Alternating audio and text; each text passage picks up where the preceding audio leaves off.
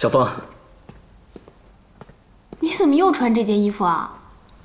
啊，因为我有10件这样的衣服，我怕麻烦，所以什么东西都用一种。那你夏天怎么办啊？夏天我也穿同一款 T 恤啊。同一款？有好多件呢。小凤，我对生活、对穿戴一点都不懂，所以呢，只能用这种最简单的方法来解决所有的问题。那你为什么给我买不同款式的衣服呢？因为我每次见你的时候，都看你穿不一样的衣服，所以我就想啊，你肯定不像我一样，喜欢一直穿同样的衣服。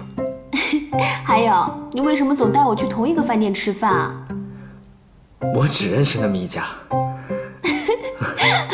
呆瓜，你是呆瓜吗？你上辈子肯定是伽叶，千真万确的伽叶。小凤，你是不是觉得我像傻瓜一样？才不是呢，你是个可爱的呆瓜。走吧，走吧。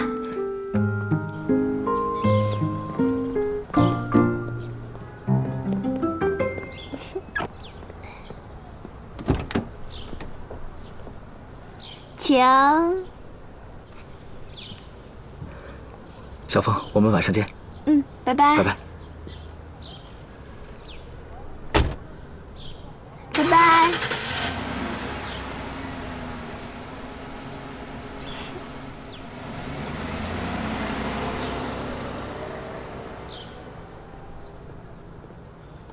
这花怎么这么难看？真是难登大雅之堂。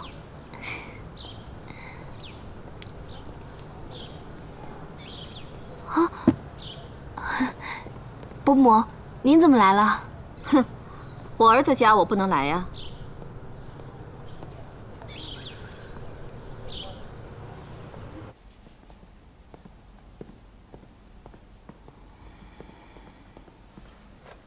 伯母，你想喝点什么？我去拿。不用客气了，我来是要告诉你一件事：叶家父亲60大寿宴会要穿的礼服，我已经替叶家定做好了，到时候让佳妮送过来。就这事儿啊？您可以打个电话，不用专程来的。这是我儿子家，我高兴什么时候来就什么时候来。伯母，我还有工作要做，您请便。站住！还有一件事，叶家的父亲绝对不会同意他娶你。要是他真娶了你，那他就会失去他该有的那一份家产。我并没有想要大富大贵的生活，我只想跟叶家在一起，这就是我理想的生活。可对叶家来说，这是生活品质严重退步。难道你没想过吗？这是对叶家的地位跟教养的糟蹋。我只想跟叶家在一起，我从来没有想过要嫁入叶家。你也太天真了，叶家是我儿子，终归血浓于水。难不成你想叫他彻底脱离我们？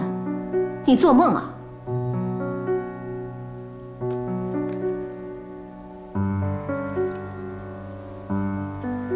这笔钱够你养老的了。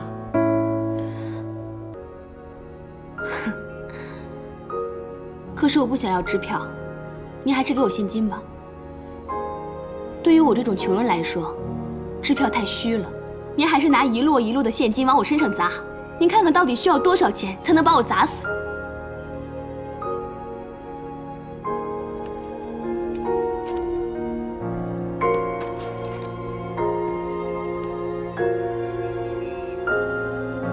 乌鸦是变不成凤凰的。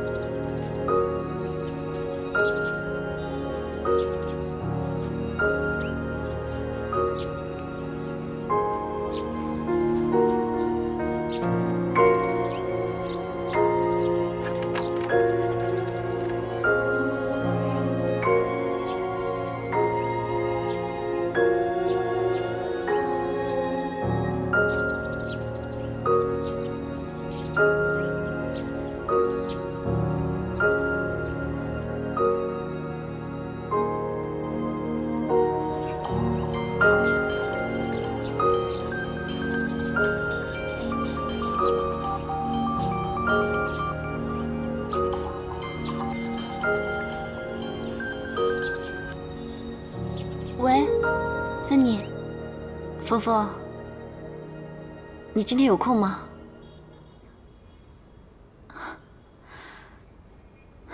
我想出来透透气，你可以陪我吗？好，好，待会儿见。